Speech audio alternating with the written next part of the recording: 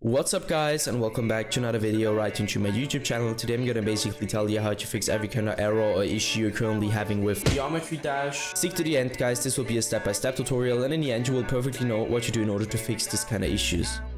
Before we start right into the video, I just want to let you guys know that I would really appreciate it if you would just leave a like, a comment or a subscription right into my YouTube channel. It would really make my day and help me out as a little YouTuber as I am. Especially subscribing would be such a big support for me guys. You would support my work on YouTube a little bit, and I'm gonna really be thankful for that, and I'm gonna thank you for that. So anyways, I would just say let's get right started. So the first step I would recommend doing for everybody is gonna be to navigate to your taskbar. You're gonna right click your taskbar and open up your task manager.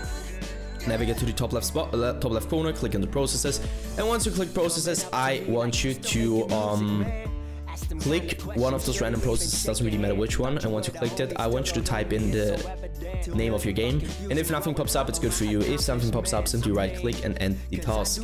Afterwards, you're able to enter the task manager again, navigate to the bottom left corner, click on the Windows symbol, open up your settings, navigate right into update and security, and stick around Windows Update.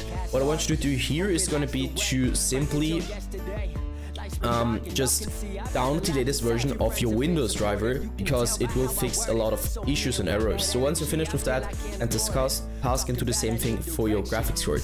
So go to the application, go to the browser, and download the latest version of your graphics card driver just to provide the best possible performance in general for your PC. Once you're finished with that, take your in-game shortcut on your desktop or your game shortcut, so your launch shortcut. You're gonna right click it, go to the very bottom where it says properties. You're gonna hit compatibility and simply copy my settings. So let's quickly run through it. Enable run this program compatibility mode 4, select Windows 8, disable full screen optimizations, as well as enable run this program as an administrator, hit apply and OK. I would personally recommend to reset your PC afterwards, and once it is restored, you should be able to see this little administrator symbol right into your shortcut.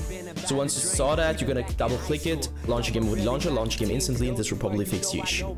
Yeah, yes, that's it for the video. I hope that I could actually help you out of this one. If it was like that, just leave a like, a comment, or a subscription right onto my YouTube channel. It would really make my day and help me out. See you in the next one, and bye.